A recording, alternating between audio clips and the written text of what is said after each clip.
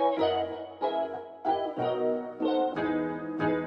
friends! Today's video is going to be your monthly anti-haul, and it is that time when I get to roast some product releases and talk about why I don't need them and why I'm not going to buy them.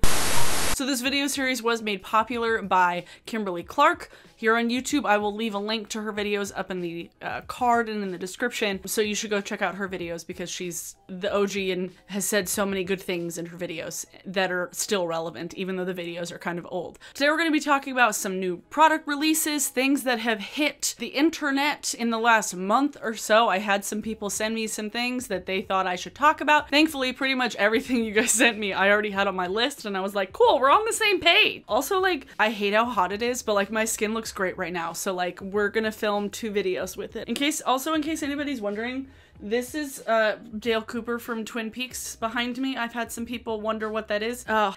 So first things first, let's talk about these Fenty cream products. Now, this is going to be an unpopular opinion because I've seen so many people get so excited about it, review it, love it. I am not saying that these products are bad. I am saying that these products are not things that I would use really at all. Time and time again, I buy cream products that I never finish. While I do love that she made the blushes smaller, because for somebody like me who doesn't use up cream products, you'd be more likely to use up something like that. And the colors are really bright. Samantha Ravndal did like a full review of them. Raw Beauty Christie did a full review of them. And they're not bad. Like, they're not bad products. But for me, I know that I would never use any of those blushes, those cream blushes, and the cream bronzers. The contour stick I might use, but I have an ABH one that I like, and I just would not get any use out of these because I just don't gravitate towards cream products. And I'm beating a dead horse every time I say that because I feel like I mentioned I don't use cream products. I just don't like how they look on my skin, and I don't like how they wear on my skin. I feel like they wear off too quickly. If I'm going to do my face of makeup, I want it to last longer. And for me, creams just come off because I use a lot of emollient products in my skincare. So I feel like when I use too many emollient things on top, it just like slides away. So yeah, I don't need any of these Fenty cream blushes or cream bronzers because I literally won't use them. Like, I will not finish them. I don't use cream blushes. I have like the Glossier ones that are in the little tubes that I like more. I like the squeezy tubes better than like cream blushes that are in a pan. It's just like not as sanitary. It just gets a little gross faster. I prefer cream products in a squeezy tube versus a pan, personally, if I'm going to use cream products. So I don't need it and I'm not going to buy it. Next. Oh boy. So Huda Beauty. What are these hydrating lip balms? There's so many different lip products that have hit the market in the last month. There's like a Charlotte Tilbury like $40 lip oil, which is like, what? Diamond hydrating lip balms. They look like they have glitter on them. Gold crushed diamond sparkle. I don't know if these images are deceiving, but they look like they are just overpriced lip balms that are not even gonna be that good. I never like lip balms that come in like a lipstick type tube. I feel like they're always too waxy. They're never long lasting enough. They're never moisturizing enough. So this just feels like a bougie, like, I'm gonna put on my diamond crusted lip balm. Like, how bougie is that? That doesn't seem like it would be useful at all. My lip balms that I use are like Blistex that I've been using for my whole life. Looking for new ones, by the way. Lano Lips, and then I have a Bite Beauty one. Those are my lip balms. These seem so pointless. And like, even in the images too, like, it's clear they're not just wearing that lip balm in some of the images. Like, it's clear that they have lip colors on, and I'm just like, why? Why does anybody need this? I don't need this. Why does anybody need this? It's so pointless. It's so pointless. It's pretty for the sake of being pretty. You're not going anywhere to impress anybody. So it's not like you're going out to like a bar and like you're gonna put on your diamond crusted lip balm. Like, who's gonna be are you gonna impress your cat? No, I feel like this is just like bougie and pointless. Not digging it. Don't need it. Not gonna buy it. Oh my gosh. So Pat McGrath, I own lip glosses from Pat McGrath. I don't own anything else from Pat McGrath. I feel like her palettes are largely overpriced for what I want to spend on an eyeshadow palette. She's re-releasing the Mothership 4, which was the Star Wars one. The Star Wars palette was the Mothership 4. Like, that's what it was. They're re-releasing it, still $125. Looking at this palette again, like when it first came out, I was like, ooh, that's really pretty. But looking at the swatches, these are all shimmer shades, and it's like a full pan of toppers full pan of pops. If I'm gonna spend $125 on an eyeshadow palette, which I would never do personally, but if I'm gonna do that, I would want to be able to get an entire look out of that. And this doesn't seem like a cohesive color story, even with all the shimmers. Like, if it was all shimmers, but at least they like related to each other in some way, these just seem like a disjointed palette of pops. Like I said, it's not a complete look. This would be something that you would bring in for maybe a couple of colors and then have to use another palette, like to get a complete look. Yeah, it's just, it doesn't make sense. There's like maybe like a couple, like 3 or 4 color-ish stories, but it doesn't really track, you know? Like, it just doesn't seem like something that you'd be able to get an entire look out of. To spend $125 on a palette that you would inevitably have to bring in another palette for, that's not cool. I don't want that. If we're talking like 4 pans, that's one thing, but an entire 10 pan palette of pops, not a fan. Don't need it, not gonna buy it. KVD, Vegan Discovery Beauty Friendship. I don't know. I don't even know what it stands for anymore. This is such a weird release. I actually saw the other day that apparently Sephora's emails are still saying Kat Von D in like the verbiage, mailing list emails, which is like, come on, Sephora, get your shit together. But they released this 4-pan palette, which is kind of falling in, again, the Shade and Light eyeshadow palette thing, which clearly, again, they're just trying to use up packaging, because I never really quite got this like 3 small, 1 large quad thing, but the name also doesn't make any sense. Like, already we have KVD, Vegan Beauty Discovery Friendship, Love, Laugh, Live, I don't know. But the palette is named Kitten Mini New Pop. What does that mean? Super disjointed. There's like a matte camel color. They call it a holographic pink opal, which is probably just going to be similar to the pinky kind of duochrome from the Subculture palette. And then there's a grape shimmer. I hate when they say like grape. It's like, it's purple, okay? It's a purple shimmer, and then a matte fiery persimmon. It's red. I hate when they like give these like fancy names. Matte latte, holographic pink opal, grape glimmer, and matte fiery persimmon. Like, don't make it fancy for the sake of making it sound better than what it actually is, because it's just like a super just disjointed thing that doesn't make any sense. And it honestly, this looks like something where they had pans from other palettes that they needed to recycle and then just slap in a palette, which, if they wanted to do that, just release singles. They could literally just take the singles and release them as singles, and that would be fine. The Shade and Light formula is good. So why are they just like shoving them in these weird quads that are just like something that doesn't make any sense? Like, again, what kind of cohesion is this? There is none. I don't need this, and I'm not going to buy it. Sorry, KVD, Vegan, Lift, Laugh, Love, Discovery, Friendship. I don't fucking know. Next, Glamlight. I've talked about Glamlight in the past, and I'm not a huge fan of their shtick in general. I'm not a fan of like the food giant palettes. They have like the taco one and the pizza one. They have this ice cream one, which is like the most annoying shape for a palette I have ever seen, besides the one that was in the shape of a gun. But we won't even get into that. That wasn't Glamlight, by the way. That was another indie brand. Some brights and then some neutrals that are not even cohesive for an ice cream color story. It's like it's the same colors over and over again, just with different shaped packaging. So if you have one Glamlight palette, if you like this shtick and it's like you're just buying it for the shape, for like the gimmick of it, I don't see that these colors are anything super revolutionary within their own line. I feel like there's a lot of repeat shades from palette to palette. And then they have like the donut one that's coming out, which isn't even like flat, it's like squishy. Not gonna lie, it's cute, but like make it as a clutch. The donut would be a really cute makeup bag. Glamlight, make the donut makeup bag. So waste of space packaging, over the top wasted packaging. Their entire line is based on wasted space in packaging, and I'm not a fan, personally. Don't need it, not gonna buy it. I don't understand these like, this need to make palettes in the weirdest shapes possible that like are going to be the most annoying things to store, and I don't see people using it. I see it just being a gimmick, and then you like use it in Instagram photos, and then it's just like, oh, this is fun and cute. Like, I don't see people using this in a day-to-day scenario, you know?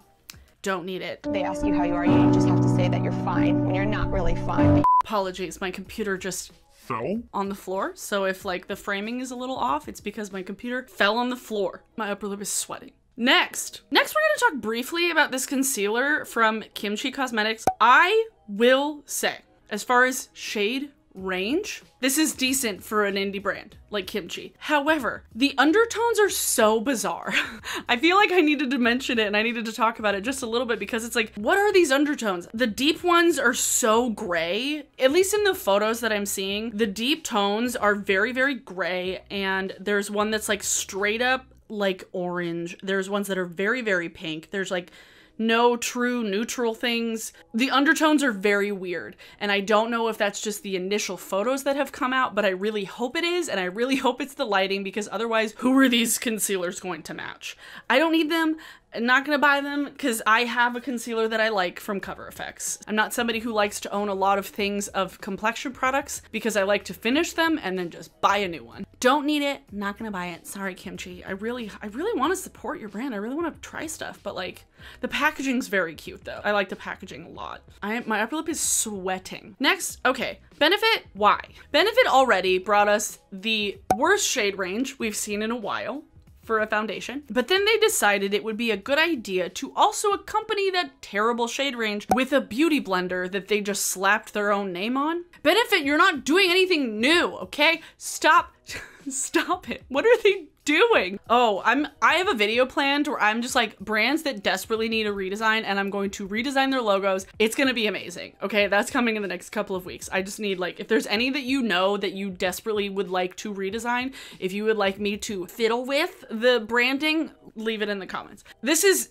it's the same color as Beauty Blender and the same shape as Beauty Blender. Nobody owns the idea of a beauty sponge, but at least other sponges, other brands that have come out with beauty sponges, they've like changed the shape a little bit, or they haven't done pink as the main color. It's literally like Benefit took a Beauty Blender and then just engraved their own name. I don't get it. I literally don't get it. Like, I do not understand Benefit as a brand, and that's clear. You guys have heard me rag on Benefit time and time again, so I just needed to include them in this one too. A brand that I haven't seen actually much of anything from is ColourPop lately. Oh my god, ColourPop's not included in an anti-haul? A second one in a row?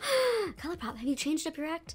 Or it's just everything you've put out so boring that it's not even worth talking about? I don't know. Maybe because they're not shipping anything out right now. Which, like, props to ColourPop, okay? Props to ColourPop. Like, I ordered something from them, like, before all this happened, like, right when it started, and I still haven't gotten it because they're like, we're not sending stuff out. And I was like, good job, ColourPop. Thank you. So, Glossier, oh my god. Glossier, I love as a brand so much. They came out with this supercharged moisture, or hand cream, supercharged moisture in a palm-sized pod with sleek curves and 360 squeeze packaging. You know, if you had 360s, it's just a squeezy tube. The way that they're making this sound is like this new revolutionary like squeezy tube. It's like, it's not that revolutionary. And it also seems like very wasteful as far as like packaging go. Honestly, it looks like a giant floss dispenser for a hand cream.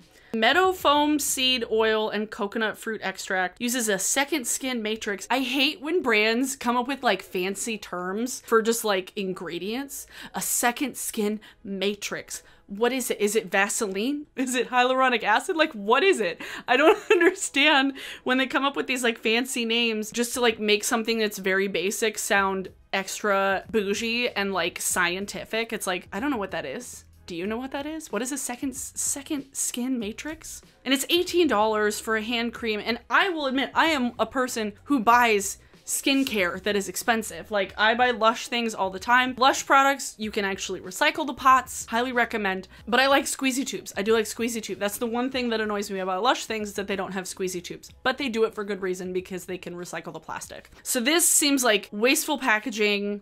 It's cute and I want it, but I don't need it. I have hand creams. I have so many hand creams. The last thing that Abby needs is hand creams right now. Don't need it, not gonna buy it. Okay. Next, let's talk about, I feel like I could make an entire video about like this uptick in like CBD ingredient in stuff.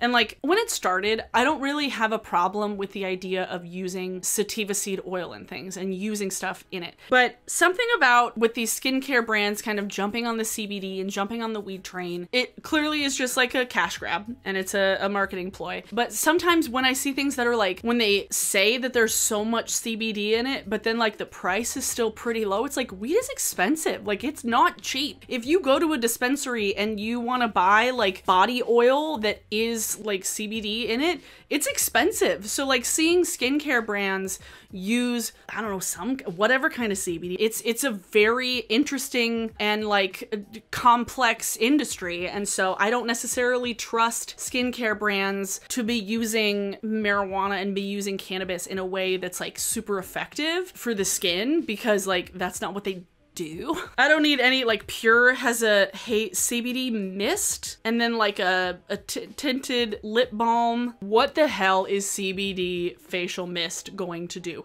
Literally nothing. Yeah, I don't need anything. I don't need any of that right now. I'm just like Milani has stuff, Makeup Revolution has stuff. Yeah, I don't need any of the CBD stuff that's come out on the market lately, because it's just like skincare brands just like jumping on a train I'm not a fan of. Not a fan. Not a fan.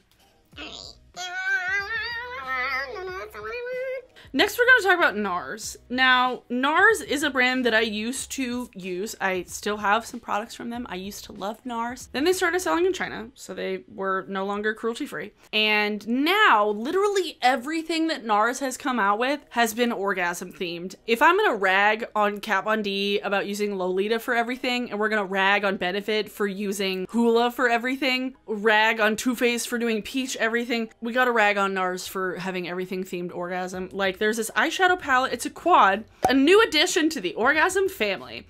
It's a quad eyeshadow palette for $52. A $52 eyeshadow palette with like basic pinky peaches and then variations of it is just so extra and pointless. Dude, like NARS has good complexion products. I do not use them, but like their concealer is one of the best concealers I've ever used. But I do not buy it because it's too expensive and they're not cruelty free. So NARS needs to focus on that. And now they're just like literally just throwing more things with the orgasm name on it. And I'm like, it's not gimmicky anymore, y'all. It's not kitschy. It's not like, look, it's a suggestive name. Nobody cares anymore. It lost its luster, which is another brand, another blush from NARS. I'm so bored with it. And I feel like everybody is bored with it. I never see people talk about NARS. And I think it's because they've just gotten really stale. Sorry, not sorry. Don't need it, not gonna buy it. Are we almost done? Now we're gonna talk about ABH. Me, like a couple of my friends, I love ABH. I love ABH. I have more ABH eyeshadow palettes than any other eyeshadow, any other brand in my entire collection. I love ABH eyeshadow palette. I don't own any of the Norvina ones, the big ones. I own the original Norvina, which is one of my favorite eyeshadow palettes, the original like 14 pan one that was like, came out a couple years ago. I love that palette. I love it so much. But I'll start with the cake liners because there's these water activated cake liner shades, which is like just not a good use of space and not a good way to package things because I feel like it's like messy, it breaks easily, it's not easy to like store. So the packaging bothers me, but it also comes in a trio. So it's like you can't even buy just one. And I feel like these colors are so intense that like, what if you wanted to just buy one? Like each trio is $30. So it's like $10 per thing. It's not the worst price. Like it's not the most expensive thing in the world. I will say that. But like, I hate things that are sold immediately as trios when that trio of things are not like automatically something that goes together, you know? Like a trio of like blush, highlight, bronzer makes sense. A trio of bright neon pink, bright neon yellow, and neon blue cake liners, I don't need that. I wish that they were selling them as singles because I feel like that would be a much better idea. It was kind of like when Fenty came out with the liners. It's like, why are brands coming out with trios of liners? And the packaging does bother me. I'm not a fan of the packaging. So I'm sorry, ABH. I don't need it. I'm not going to buy it. Just come out with more regular palettes. Like I want them. Last but not least, and something that I know, I had so many people tag me in this. And so many people like, oh my God, you have to talk about this. At first glance, This palette is fucking beautiful. On first glance, when I saw it, I was like, oh shit, is this gonna be the first one that I buy? Like, I wanted it. I did. It's very appealing to the eye. It's very pretty. It's very just like pretty to look at. And then the longer that I looked at it, the more I was like, pinks and purples, ton of neutrals, that pop of like a lime yellow green, and then some shimmers in there, but so many neutrals, and just like repeat things. Like there's repeat shades from the other Norvina palettes. There's repeat shades from things in the actual ABH palettes. Like this looks like they took the Norvina palette initially and then like threw in some hot pinks and then that hot yellow. But everything else is something that I have from ABH already. While this is beautiful, I saw this, I was like, do I want this? I wanted it. I do want it. The longer that I look at it and the more that I look at it, the more I realize that I don't use big palettes and I do not need to spend $60 on a large palette that is going to sit in my drawer and not get used that much because I have so many other ABH palettes. I want blushes from ABH. I want highlighters. Come out with the Amrezy highlighter in other shades, like the Amrezy formula. Like that's what we want, and that's, I feel like, what people want. And I feel like these are just like, I don't want to say self-indulgent, but they seem kind of self-indulgent for Norvina. I'm not saying that it's going to be a bad product. It's probably really good quality, but like, I don't need it. I really don't. I don't need this. It looks like they took the Bryce from the Prism palette, the Norvina palette, and then took out all the dark shades, because there's really not any like dark shades in here either, so there's not a whole lot of depth you can get in it. It's just very neutral, and I don't need it, and I'm not gonna buy it. And if I have the time, I'll rearrange them in a photo here, because I did that with the first 3 palettes. I rearranged them in a way that made more sense to me visually, because this is it's a very neutral palette, but it's why it's pretty. Mixing colors with neutrals is something that is like visually appealing to the eye, so I get it and I get why they did it, but it's not something that I need because I have so many of these shades, so many of this already, and I don't use large palettes. If this was half the size, I might have bought it. But I don't use large palettes. I just don't. And I'm not going to.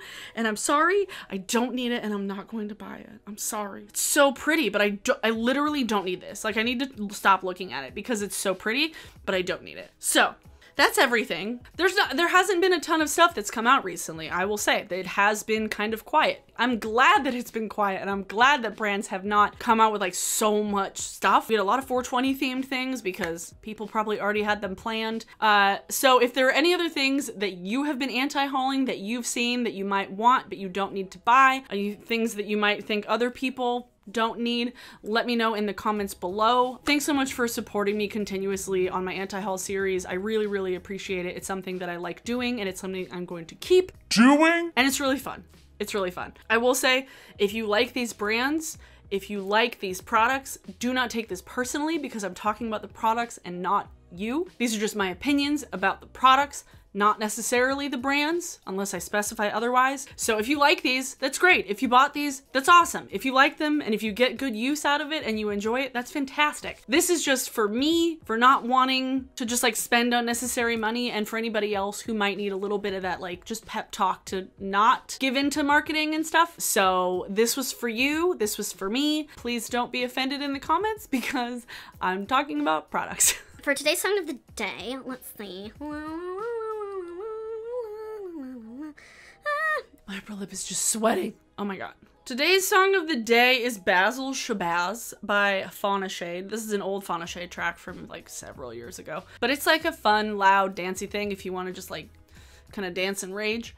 Love those guys. I miss them so much. But yeah, Bazzle Shabazz by Fauna Shade is your song of the day. Everything on my face will be in the description if you're wondering. Thanks so much to my patrons. As always, I appreciate you so much. If you like this video and you would like me to keep making anti-hauls, please give this video a thumbs up. And if you're new to my channel and would like to see more of my videos, including my anti-hauls, link in a card, please subscribe. I post these once a month as well as like a ton of other videos 3 times a week. So you'll get consistent content if you subscribe. And hopefully you like it. All right, everybody.